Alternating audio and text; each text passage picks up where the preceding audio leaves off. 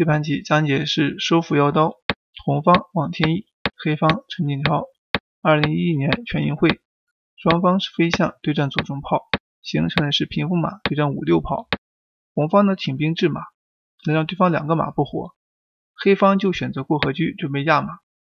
红方也不怕，把车先拿起来，你压的话，他可以选择推到底线。将来这个棋平炮试图威胁这个马，那红方呢先打出去将来你这里打出来，他一掉车可能会吃你所以对方就先走一个平车，把对方牵住，然后呢再威胁。这儿红方就甩车过来，仍然是你打掉吃你，所以他就选择一个拆炮。那么这儿就拱兵不让你打，对方也是飞象不让你往里点。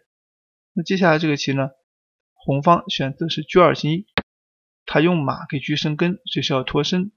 黑方开始呢进攻，红方也就赶快对调，减轻压力。如果你不对，这个车出去就会有所作为。黑方一个车在这边也没用索性对调，减轻对方的反击。然后呢这儿选择进7卒，把自己的双马先放活。红方选择上马，这儿也是希望对方冲下来。黑方的话选择推炮，置之不理，他是要平炮过来，将来冲卒威胁红方的车。那么红方如果冲的话，这个车过来叫威胁马，所以到这儿的话，这个棋红方先推炮打车。如果你离开河口，他兵就过河了，所以对方必须要冲。冲完之后，他抢先有一个吃炮踩车的先手，所以你必须得拦住马。到这儿以后，红方要冲了，因为你不冲的话，黑方有一个什么棋呢？他炮点象眼，这儿有一步飞象打死车，所以这个棋要注意那么红方不给他机会先冲过去。黑方这时候呢，你现在顾不上去点炮因为他可以先捉你。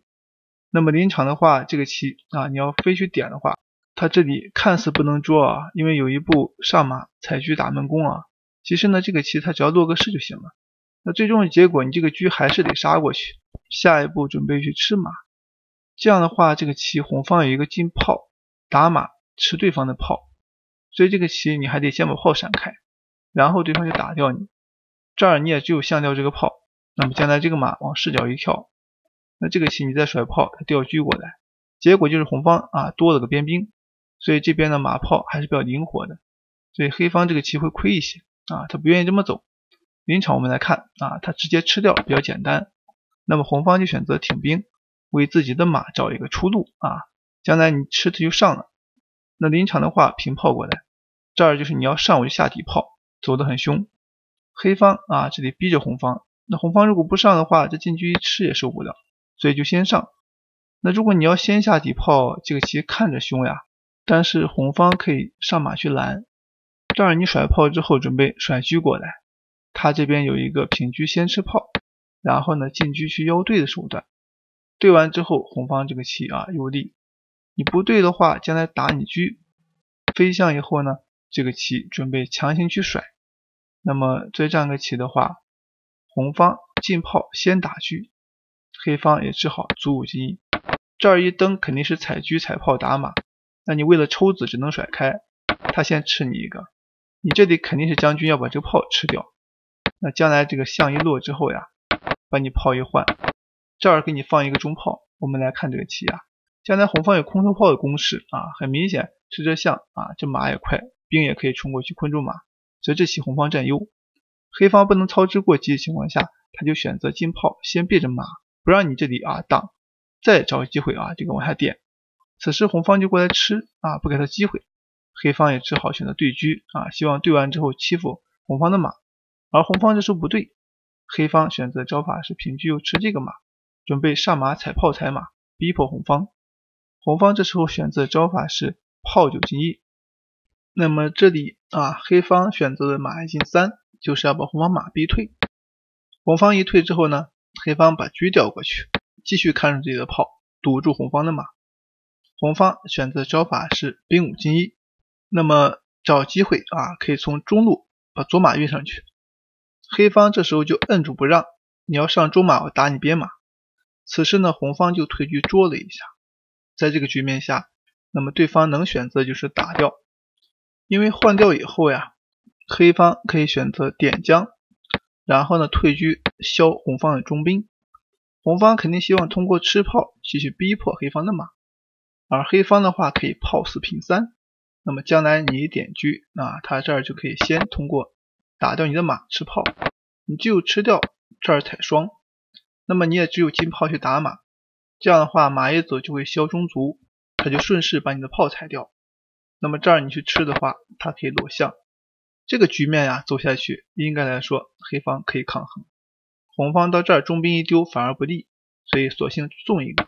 送一个的目的是过来吃马，但是对方可以踩炮，退炮准备打边兵或者是放中炮，那么这儿他也不怕，只管吃。将军这就上，那么打掉这里就跟住你，你最多就把马压住。双方这个棋应该大体就是一个和棋。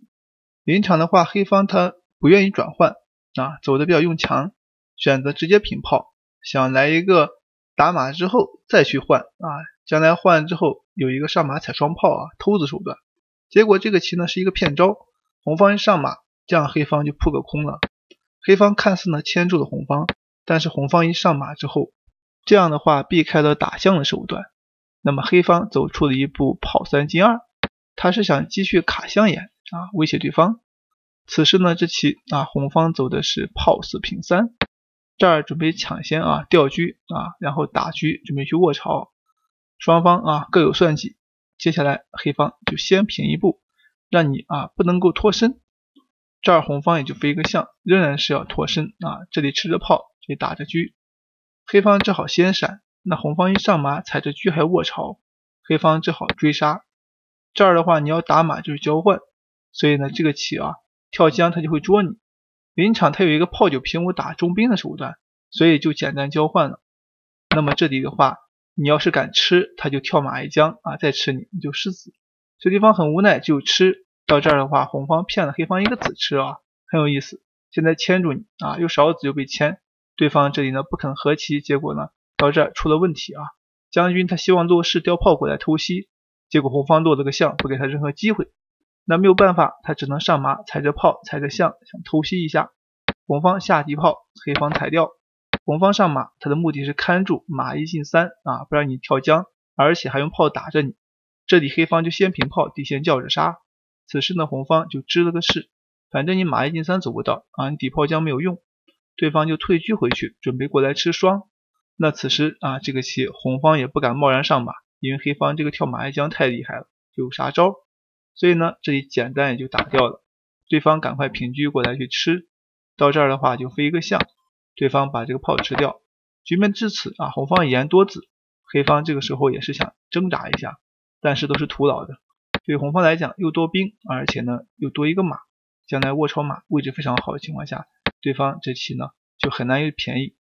将军想牵马牵不住，然后呢下一步棋把车给捉死了。到这里王天一获胜。